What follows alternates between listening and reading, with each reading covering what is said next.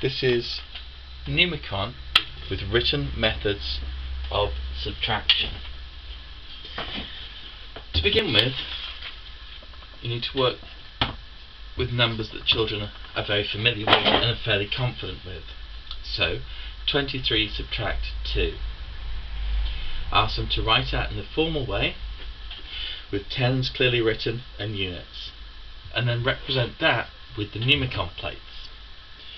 So we have 2 10 plates for 20 and the 3 for the units. Subtract 2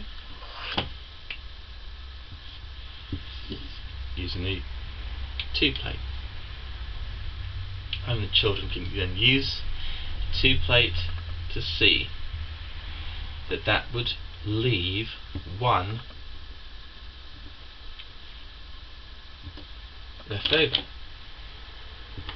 They can see how it works. And you can also see the fact that they've got 2 10 plates here,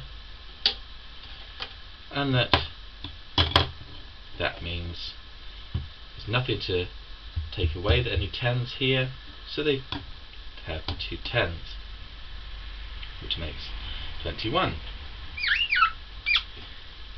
Once they're familiar with that process, then you can move on to a more challenging question. So if we stay with the 23, but this time we're going to need to use exchange. So instead of subtracting 2, we subtract 9. And if we go through the same process, we've got the 9 being too big, so when they try and take 9 away from 3, you can see it's not going to work, because you're trying to remove too much. This is where the idea of the exchange comes in. So we take a 10 from the tens column and bring that over. You can see where the 10 came from. You also notice that there's 1 10 left over here.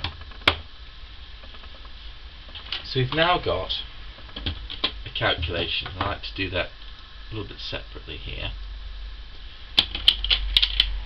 So they then subtract the 9 from what is now 13.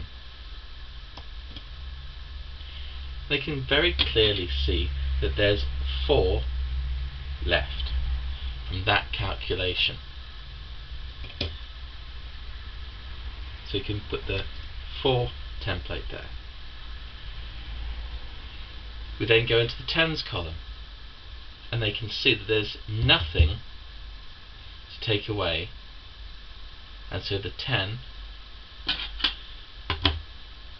remains 10. 10 and 4 make 14, and they can write that calculation up on the board.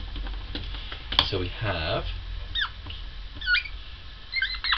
23 subtract 9,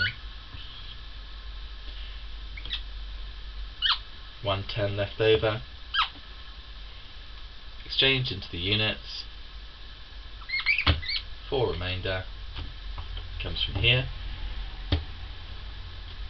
and then the 10 in the tens column.